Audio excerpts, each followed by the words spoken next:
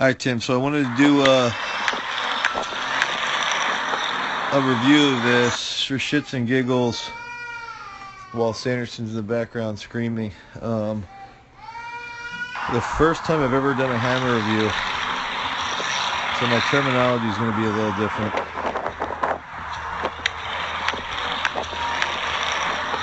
Okay.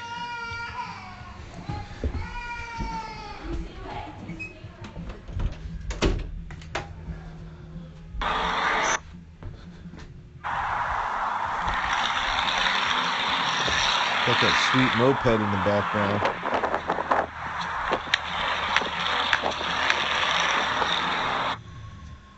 Okay.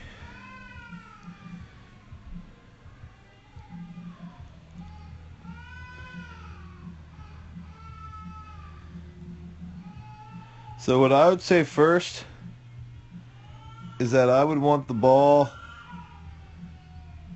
past there before you open up that left knee. Like you're opening up prior to the ball getting there. I would want that ball pushing past from the hands. Always push from your hands. And you almost sort of force it up there. Here. Keep it a little flatter on that first turn. Same thing here. That ball is about to get to the knee and you open that up. I would want that pushing past more. Push past more. And as soon as that right grounds, hammer from the hands. Hammer from the hands. And what happens is that from the hands pushing and your gut as a, think, this is a big thing too. You could think, when you're about to do a deadlift or a clean, you always are going to inhale deep, and that's going to create a really good shelf. Think about that shelf, good gut control, hammer from the hands around, and then as you accelerate it, this is where it starts to you start to get a better orbit. You don't need to force that orbit like you did here in that first turn, because that sort of fucked up that first turn here. Okay, I don't really like that start position either. Catch. I feel like here you're right. Getting into double support's a little slow too. I feel like your right should be down here, so a little quicker.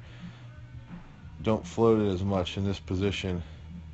Like put it down, so drop that knee a little bit more to put the right down faster, just a hair more, so that the right gets down.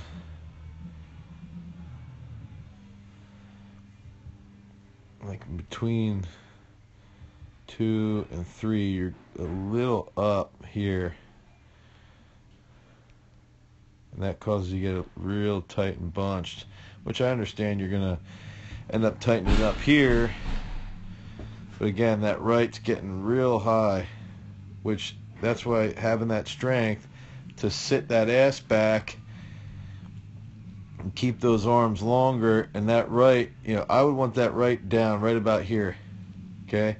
And then that's going to give you that entire time to get the implement past that left knee for that final push. Okay?